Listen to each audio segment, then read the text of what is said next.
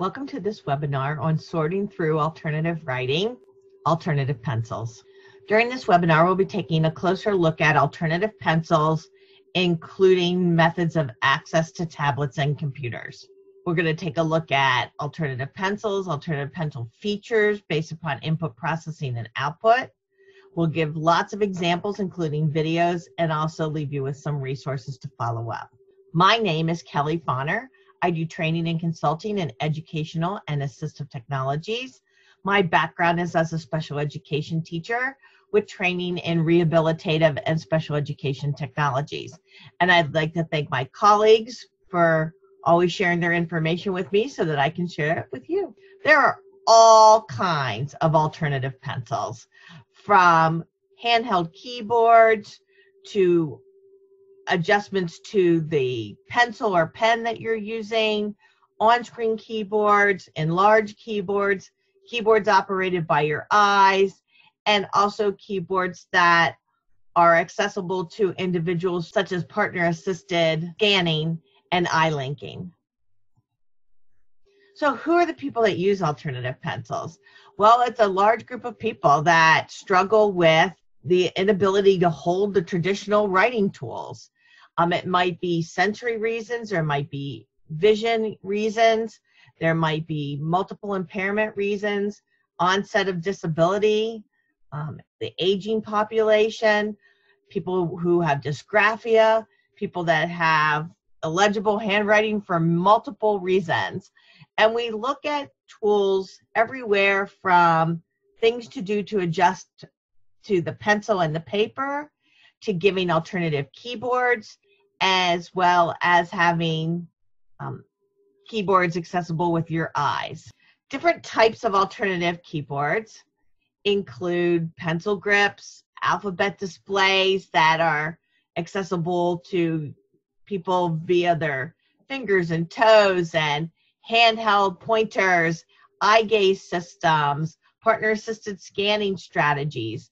We have other low-tech tools like keyboards that are made to just be an electronic keyboard, label writers that print things out so you can stick them onto forms and worksheets, and the other things that go directly onto a keyboard itself, such as key guards and keycaps. Keycaps are those enlarged letters that go on your keyboard. We'll also take a look at high-tech alternatives, miniaturized keyboards, enlarged keyboards, looking at keyboards that are designed ergonomically, or chordic keyboards, so less keys, you chord to create letters, keyboards that are accessible through coding, using augmentative and alternative communication systems as keyboards is a strategy in alternative pencils.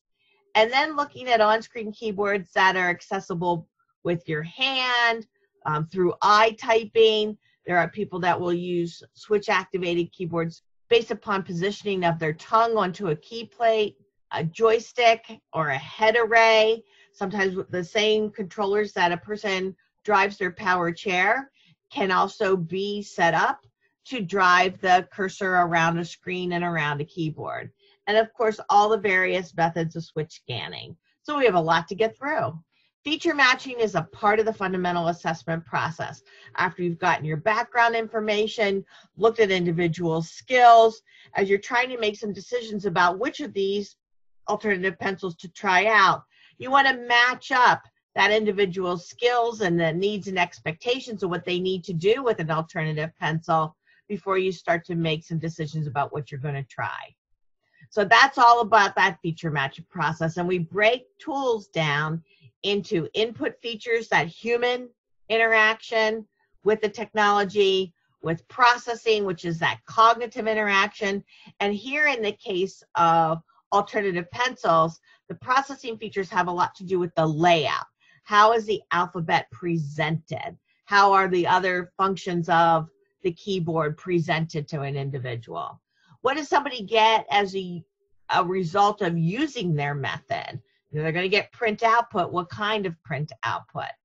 And of course, all those other human factor features that make a difference whether or not somebody's going to use the alternative pencil. So when we look at feature matching, for individuals. We look at that writer and the properties of what that writer brings to the table. What are their strengths in their areas of the senses, cognition, language, and motor that's going to impact writing?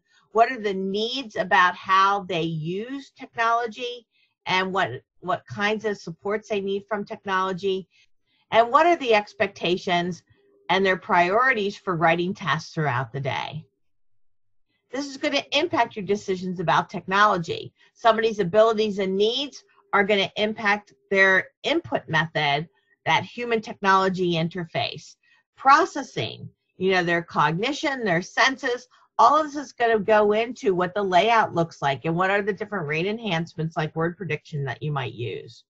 What do you get as a result? What do they need to do? Do they need to produce letter by letter writing? Do they need to have whole word writing? Do they need to produce sentences? And all of the different formats that we produce writing. Letters, notes, print, drawings, and of course, what are the human factors? We've given you some access to more robust feature match forms that you can take a look at in each of these 4 areas. And all of that leads up to, as you're listening to the more specifics about alternative pencils, think about the features that your client, your student, your own child needs so that you can put those at the top of the column of a feature match form. And then the tools that you might be interested in, the supports, the adjustments that you might be interested in, go down that first column so that in a true feature match way, you can look at a feature and look at each product and see whether it has that feature or not. Looking a little bit more closely at input features, we look at access method. Is it a direct selection access method? As you see some examples here, where people are directly typing on keyboards or using swipe commands to move across keyboards more quickly. They might be using an alternative stylus that's held in their mouth. They might be using a head array to move around an on-screen keyboard. What some of the other things that we look at for input is what are the size of the keys? What are the size of those cells? How are they grouped together? Is color used in any way to help clue people in on maybe where vowels are versus where consonants are? For the pressure of the keyboard that they're using, how much pressure do they have to stress upon the keys? How much movement do they have before another key is typed? So other kinds of things that can help for positioning. Are there tactile markers, bumps and other kinds of markers around the screen to let somebody know where the keys may be so that it can be more successful with touch typing and not have to watch everything as they type? There might be other kinds of ways and low-tech ways of doing this when we're using paper and handheld writing implements to mark off and designate the area that needs to be written in. And other factors of timing. If keys are going to be presented through scanning in any form, how quickly will that scan move? Will that scan have auditory feedback? We're going to show you some more of these within examples of particular products and some videos. As I mentioned, the processing has to do with layout, and there are lots of different layouts. It's not just the QWERTY layout that is around, and QWERTY is that QWERTY, those letters most frequently laid out on standard laptops and desktops, and now we have them as the standard within on-screen keyboards on our tablets. But that doesn't mean that they are the most efficient keyboard for everyone. Some people, based upon cognition and experience and access to prior keyboard use, might prefer an alphabetical arrangement. They might prefer some of these alphabetical arrangements that are grouped for various motor planning and visual access reasons. You'll see some examples on the screen here of different layouts that have to do with frequency of occurrence, so that the most frequently used letters might be underneath your home row of keys, or might be right where within your pattern of moving across a miniature keyboard, or might be within your movement pattern if you're using a head stick, or if you're using an eye gaze system, or if you're using scanning. So taking a look at these different layouts for frequency should be a part of your assessment process. And we've given you a handout on frequency layouts. We'll also look at this idea of scribing, where you have a partner that you are scribing to, whether you're doing that by voice dictation, whether you're scribing by eye pointing, so you're eye pointing to the letters that you want somebody to write down for you, that you might be doing some type of partner assisted scanning, where an individual is pointing to the rows and columns, pointing to the individual letters, and you're making your selections. And whether or not those are presented auditorily or just visually often have to do with the amount of functional vision that the client has that you're working with. You'll also see these layouts based upon the frequency of order. It might be letter by letter that's being announced. It could be that those letters are grouped in a variety of patterns, whether it's frequency by the first letter, whether the alphabet is put in a number of rows, broken in half. So you'll see some of those examples in future slides. What do we get as a result? So that output, it's a pretty concrete piece in the writing process. I have things presented visually to me, so whether they're going to remain in a visual format so that I can interface with other technologies such as social media, projecting it, giving presentations from what you've written. What's the contrast at what you're looking at? Does it need to be magnified? Do you need to have speech to text so that what you've spoken is produced to text in front of you? Do you need to have that text read out loud? So having text to speech and having voice typing, those kinds of things that have been auditorily recorded, as well as looking at tactile feedback. And other human factors that impact our use of all types of assistive technology is the universal design, the transparency of use of a product, that operating system, whether it's in the operating system that's at your workplace or at school or in your home, or if you're having to learn a totally new operating system just because of the assistive technology, doesn't always make a good match for people. And then those real human pieces. What color is it? What size is it? How do I get it from place to place? How do I turn things on? Do I need assistance with that? And in the process of trials, are there loaners? Are there a way to take my money that I've put into renting into a purchase of some of the higher price ticket items? And so also looking at the kinds of company support and training that is available for each of the tools you're maybe choosing from. So let's look here at some examples more specifically. All the way from some of the traditional things that we do to writing tools, such as using grips and grasps, so that can help with pencil pressure, so that it can help with coordination with it. And we also look at things like head sticks and mouth wands that you can put markers and pencils in so that people can draw with that. Some other kinds of supports that are out there. I mean, it doesn't seem like alternative pencils, but so often people need to have a model, and that model needs to be more close to them. So here's some examples from really good stuff of models that can be put right onto a desk or onto a notebook and carried around. If you're using a handheld tool, it's helpful to have different types of paper supports, whether it's a template that you can put over top of the paper, whether it's adaptive paper based upon the color or raised lines, that can be very helpful. You can also look at making those kinds of papers yourself. As a classroom teacher with a low amount of money for resources, we used to take puffy paint and put it over the lines so that we had raised line paper for our students who were learning to stay within lines or needed to have those guides for visual purposes. We would use puffy paint, or we would also go over it with a tracing wheel from a fabric tracing wheel. Some people need to write and have it enlarged, and if they're using a handheld way of writing, then they can use and write underneath their CCTV. So using that closed circuit television to enlarge what it is that you're writing right in front of you.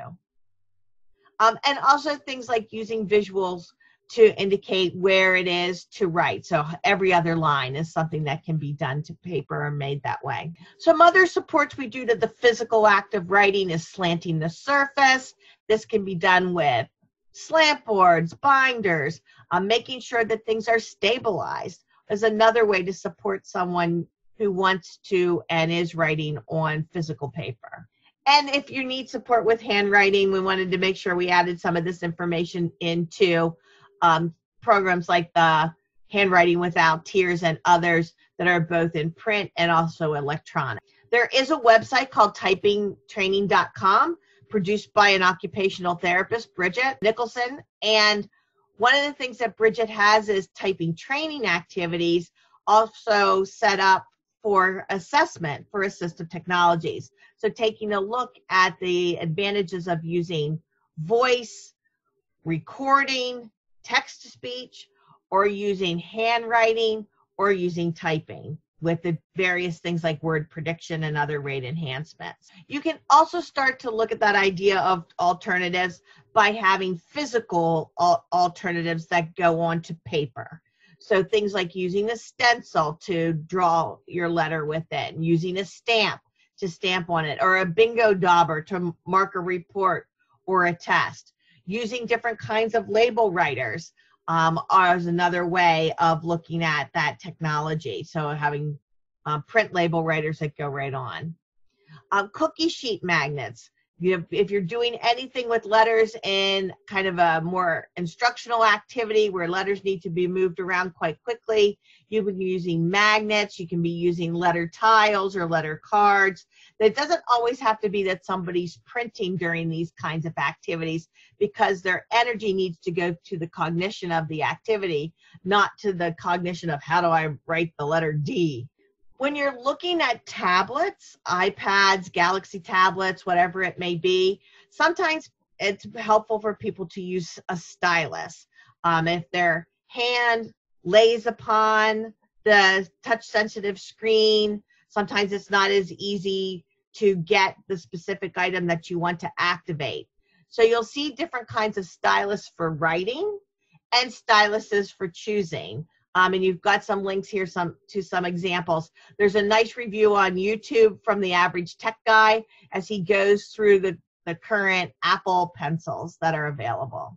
Then we start looking at even more types of alternatives where we swap out the standard keyboard with an alternative keyboard that may be a larger keyboard, maybe one that has colors to help guide. The colors might be there for visual purposes, and also alternative keyboards such as braille writers. So there are low-tech braille writers, as you see in this image, and high-tech braille writers, as you see here. So let's give you a video of showing you that it really is never too early to start writing, that we look at using these types of alternative writing tools in the same way that very young children who can pick up crayons and markers start to scribble. We want to scribble with the tools of our writing future. So this first video is Ethan. Ethan is blind. He's 1 year old, and his mother and brother are with him as he's exploring this Mountbatten Brailler. I didn't play with somebody before. Yeah. A little bit. You're doing good, Ethan. Let me Yeah. You're done, Daddy? outside. So he's feeling the braille, just like when we write with pencils and pens and we can see what it is that we're writing.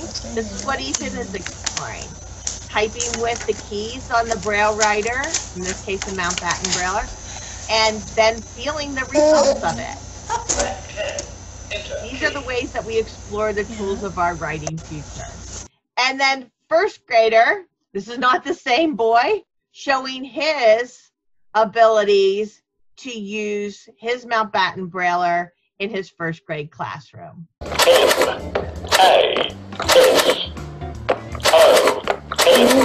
Hi, my name is Mason. From physical alternative keyboards, we also look at keyboards that are on the screen. You know, based upon your operating system, like an iPad or some type of a tablet, you may already have a keyboard on the screen, but how accessible it is to somebody, there may need to be an alternative. And you see some examples here on this slide, everywhere from keys that have more color to them, that are enlarged, keys that have word prediction as a part of the keyboard, keys that are arranged such as the super keys in the lower right-hand corner that are grouped. And so when I select one of those items, then it will enlarge that whole group so that I don't have to have quite as much preciseness on the first selection. And then the next selection will only have 6 to 7 items on the screen for me to choose from. And then, of course, we have individuals that have communication boards and communication devices.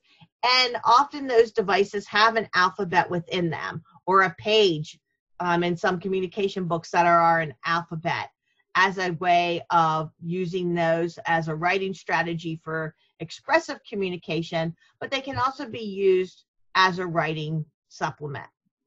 So you'll see that within different AAC systems like the SmartBox Grid, the PRC Essence, Word Power. I mean, there's a lot of products that have the alphabet within them. And so making sure that you're using all the resources that your client has is an important thing to do. If you are going to use strategies that produce whole words, like using keyboards and word prediction, you might want to, depending upon the activity, have some kind of a writing production key so that the people who are the recipients of that student's writing or that individual's writing know how it was produced. This happens mostly in school settings as kids are learning to write. And this is an example from my colleague, Kristen Gray, as she works with young people and getting them to author more information. And so she has a particular client that sends surveys and emails to us. And when he sends those emails and surveys to us, we can see how he's produced his words, whether it was something that he chose right from his communication system, whether it was something that he said by voice, or if it was something that was added by the person who was scribing for. So now, what about those people who can't physically write? You know, we've looked at everywhere from adapting pencils to alternate keyboards, using communication devices, but all the things that we've covered so far are about touch. So voice. What about people who can use their voice? This idea of dictation in a low-tech way. Somebody makes a picture or somebody sees a photograph and they, by voice, tell somebody what it is and that person scribes it down for them. But what about also recording your voice? There are a variety of products that have voice recording. And so I can have a recorded message that goes along with something that I've written, or in place of writing, I use a sound recording. You can also use voice typing. So whether or not you call it voice recognition or voice typing, here's an example of where it's built in. My colleague, Mike Murata, has examples of how it's built into the Google tools. But the thing to always be thinking of is this whole cycle that somebody that's using their voice to type goes through. It might not be just because somebody has the voice to speak with that it's going to be their most productive way of getting print on the page, because you go through that cycle of having to think, compose, talk, read what it's then put onto the screen, check to make sure that's correct, and then edit it if it's not. And then you're right back in that cycle of talking the next sentence or the next paragraph based upon the individual tool that you're using, how much you talk at one time. So it might not always be as simple as it seems, and it can be made less complex with a lot of the other strategies that we use to help people writing on a blank page. Sentence starters, word banks, those types of things can help the voice typer as well. And we have eye typers. So people that are using either their augmentative and alternative communication system that they type by their eyes, or their whole purpose of having an eye gaze system is so that they can write and access the internet and all of the things that they would like to do on social media. And you'll see a variety of products. This is one example of a screen from the Toby series running a grid pod layout, which is a grouped alphabet layout. You'll see products like the Mega Bee in the lower right, which is a product that is just about spelling by location. So as a person is spelling, the person that is their partner is tapping in the letters that they have chosen, and that comes across the bottom screen. So you'll get some other examples with eye gaze. You can go to this article on the screen that we have from Practical AAC and take a look at different eye gaze systems. There are many people working on eye gaze. This is one example of what's called the eye gaze curve from Call Scotland, and looks at some of the products that help train people to use eye gaze. So there are a lot of games, look to learn, those kinds of things where you use your eye gaze to look around and starting to control the screen. But the thing to understand about using your eyes to type is that the game playing is not always the same skills with your eyes as typing with your eyes, because you also have that piece of, I have to know what it is that I'm going to type, and I'm going to want to write that, and can I use word prediction? And some of those movements are not relative to the games. And so, game playing is fine, but recognize that it might not always lead you to do typing. The best way to do anything is to start out writing with your eyes and just start through the same writing process as somebody who is handheld has done it. So non-electronic eye typing are ways in which we have an alphabet array that a consumer can choose from with their eyes, and then somebody writes that down. So you'll see these different kinds of encoded alphabets where they're grouped. The first look is to the group. The second look is to the color of the item in the group. So for example, for this cartoon image that's at the top, if I was to type the word the, I'm looking over to the right-hand side where I see the group with QRST. And then I'm going to look to orange because the T is in an orange background. I'm going to type the word H by looking up to the group that's up in the middle. My partner will confirm this group. And then color, again, I look at orange, and then they will look back to that group and say H. Sometimes people are writing things down as you are typing them in. Some of these systems have particular names because of who they were created for or by. We're going to take a look at a quick video from some of these. So the Vocalize Becker is an eye gaze system that was created for Jason Becker, and I'm going to show you a video of how that one works. So it's grouped by 4, so that's still 2-part look encoded.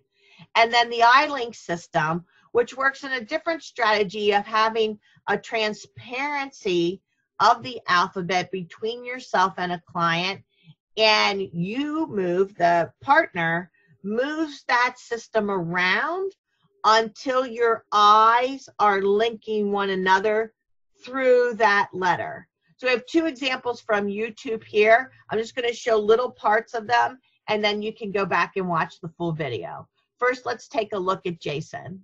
Jason uses this system both to talk and write. And I wanted the simplest, quickest method possible. So I took basically a grid of 6 squares, took the alphabet, put 4 letters in each square, that's 24, 2 letters left over, Y and Z down here in the corner. So every letter of the alphabet has 2 eye movements. The first eye movement takes you to the square, the second eye movement takes you to the letter in the square. Are you ready? A. There is the square, there's the square, there's the letters, so that is D. There's the square, there's the letter, that is O. There's the square, there's the letter G. He just said D-O-G, that is dog. Now let's take a look at the iLink system. Here today with Annetta to show how to utilize our eTran/iLink low-tech communication board. Hi, my name is Annetta. I will demonstrate how to use the low-tech board. It's wise to learn to use the low-tech in case of power outages and when the high-tech is not available, like when transferring and during the bed bath. Annetta will be spelling something for me, and I am going to move the board to link my eyes with hers, and then we will be able to identify which letter she's after, and she will give me a blink for a yes, and she will look straight ahead if that's a no. So go ahead, Annetta. H, E,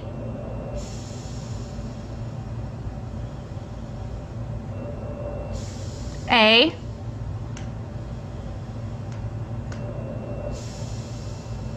D, I, N,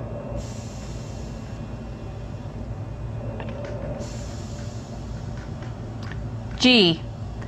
Head falling. So this idea of alternative pencils was developed in a low-tech way with Dr. Gretchen Hanser, who's an occupational therapist that worked at the Center for Literacy and Disability Studies at the University of North Carolina, Chapel Hill. You'll see an article link there to Writing to Alternative Pencils, which will also link you to Project Core that has 20 or so different layouts for alternative pencils, and you're going to see a couple of them used in some videos here in the next slides. So here's an example of a alternative pencil that's included in a child's communication system. Her communication system is a pod book. In this particular example, Zoe had never been introduced to her alphabet yet, and the rest of the students in her class were writing. And so we wanted to make sure that she was able to do the same activity and introduce the alphabet to her. Zoe has cortical vision impairment, so you'll see our use of the light is to make sure that she's looking across all of them, as well as to help scan the groups for her.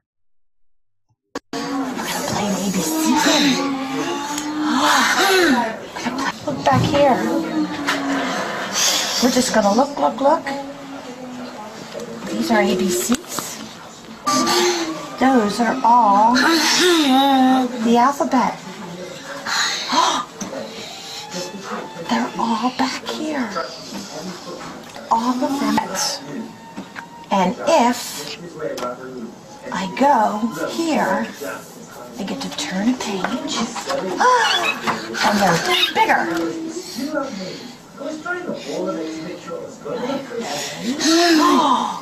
B. Now, Zoe hadn't yet developed the consistent selection method, and so what we're doing is selecting anything that she's doing that seems intentional. So whether she claps, whether she puts her hands up in the air, whether she takes her breath in, to say yes. So all of these ways are ways in which she's selecting the group and the letter. Flip books are another way in which we scan the alphabet. And so you'll see different layouts for these, whether they're all on one page or whether they're each line or each row is on its own page, so that I might scan through A, B, C, D, wait for a select or non-select indicator, and go through it.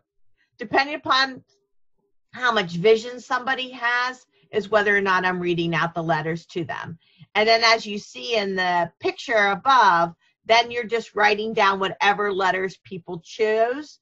And if you are doing some word prediction for them. It's always good to include in the flip book some, making a space, ending punctuation, telling people that you're finished writing or that you have another idea. These things can be included on the very last section of the flip book or on the side, like you're going to see in this example. So this is an alternative pencil for auditory plus visual scanners developed by Linda Burkhart. And you'll see this example off of the We Speak Pod YouTube and Facebook page as they're doing some of their writing in homeschool. Angela, I have something to say. I'm telling you something. Yep, it's about now. School activities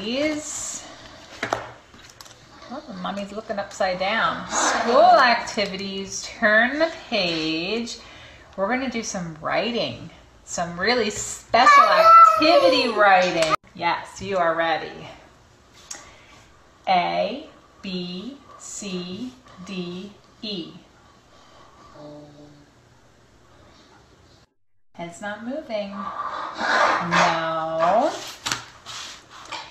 F, G, H, I, J.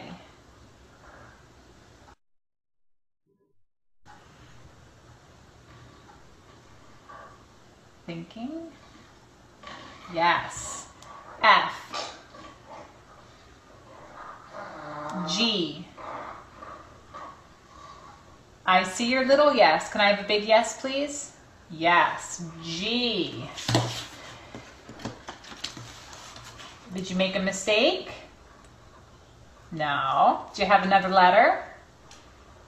One of the things that you see with these methods of partner-assisted scanning is the consistency in which the scan is delivered by the partner, and that the partner's trying not to interfere with the writing process by adding too much verbal, so that the individual that they're working with and that they're writing for, that it's about what they want to write, not influenced by the person who's scanning for them. Another example can be found from this student that is making a card. Can you help me write now? Can you help me write? I'm going to have you choose some letters, and I'll write them down so we can make a card for Mrs. Lemons. Do you choose any of these letters? A, B, C, or D?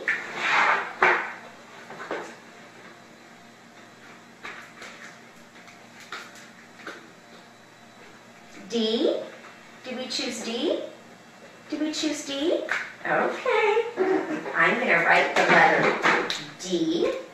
And again, you can watch more of that video on YouTube.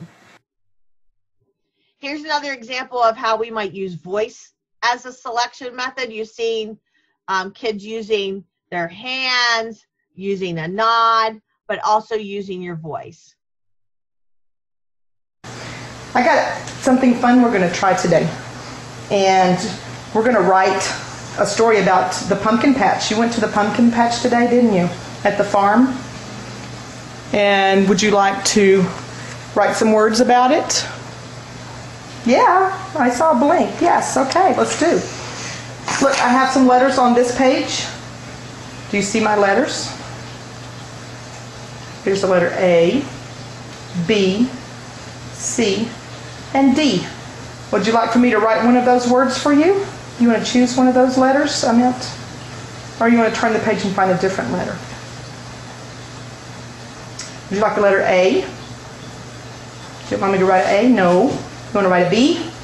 Yes. So lastly here, we'll touch on switch access to alternative keyboards as alternative pencils.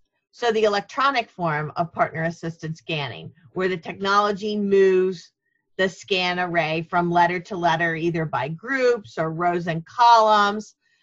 Make sure that you're doing a full switch evaluation to determine what type of switch and location of switch, that it isn't just about using your hands at midline, but that we can look at heads and feet, and also look at non-electronic switches that might be easier and more reliable than some of the mechanical switches. But the other thing to take a look at is the scanning array. Make sure that you have a backup strategy, because like eye gaze, switch access can be tiring.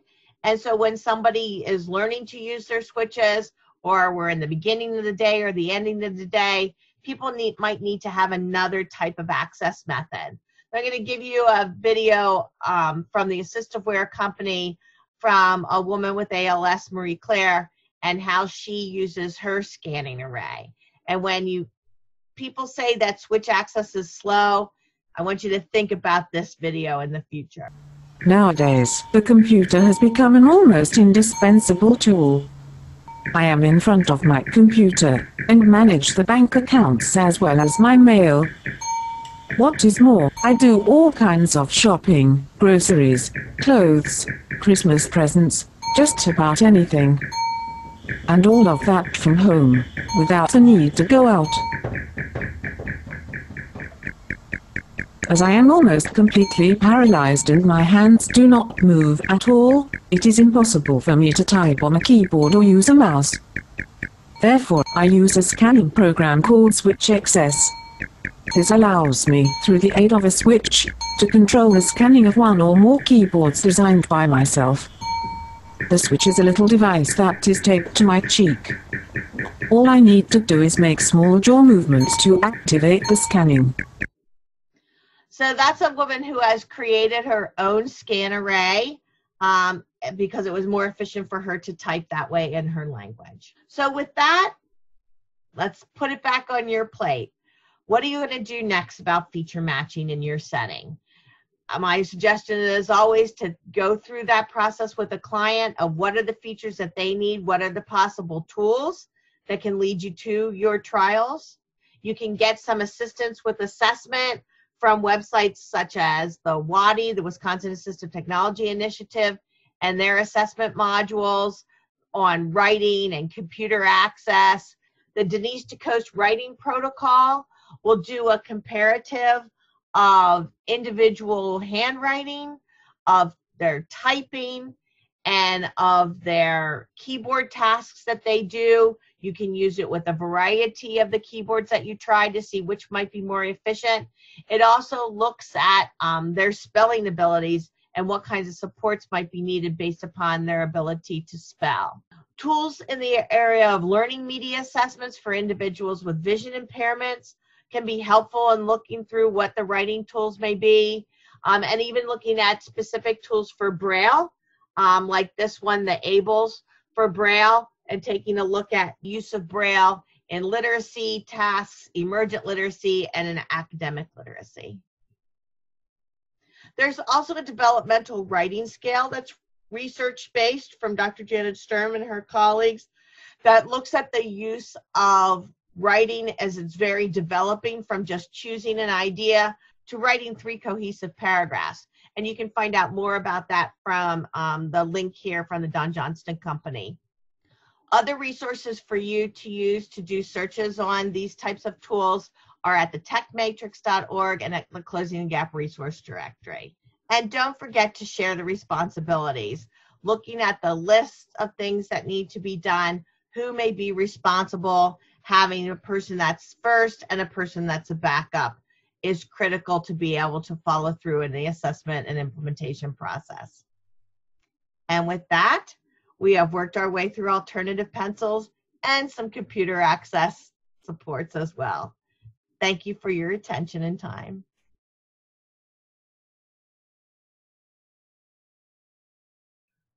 Thank you for watching this webinar. For more information on the ATP Education Program, please visit our website at atp.nebraska.gov or email us at atp.education@nebraska.gov.